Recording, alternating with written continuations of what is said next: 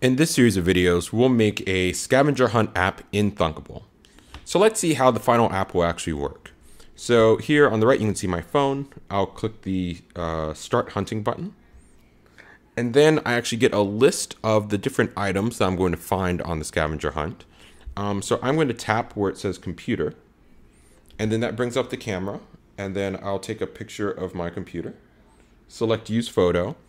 And then I can see the photo that I just selected inside of the app as a picture here. Beneath it, I see a description of the image. So it says an open laptop computer sitting on top of a desk.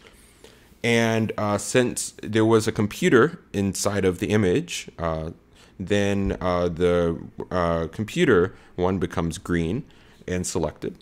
And now I can go off and find the other items in the list and turn them green also. So let's actually get started building this app.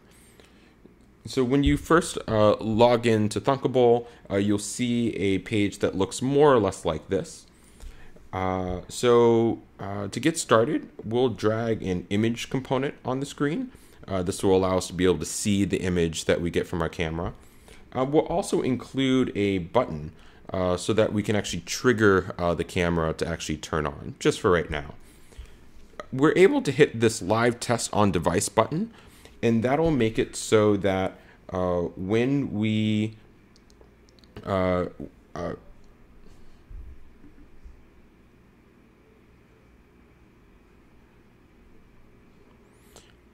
can click this live test on device button, which will make it so that we can actually see what's happening on our phone as we're building the app.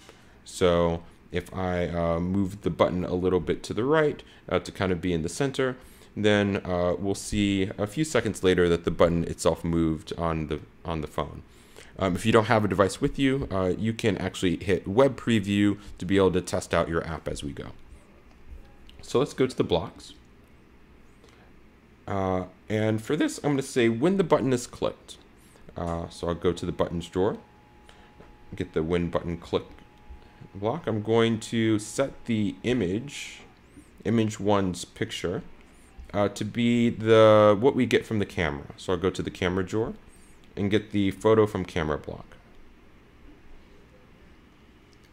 So now when I click the button, it will get a picture from the camera, and that picture will become the image that we see on the screen. So let's test this out. I'm going to hit the button, take a picture of my screen, choose use photo, and then I can see the image on the screen. Great.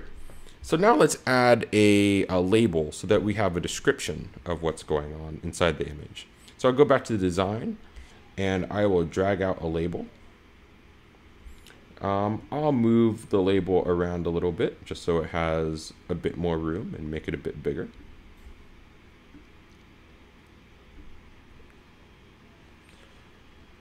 And then and you'll see that the phone has updated as I've been doing that. Now we'll go to the blocks. And I'll say that we also want to now set the labels text to be a description of the image. So I'll go back to the camera drawer and get the description of image block. But instead of getting it from the camera, I want to get it from the image. Instead of taking another picture, I want to get it from the image that we already took. So I'm going to go to image one and get image one's picture.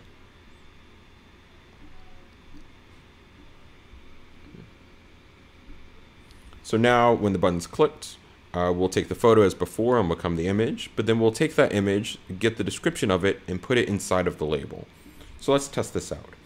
I'm going to hit the button on my phone, and then I'm going to take a picture of my computer, click use photo.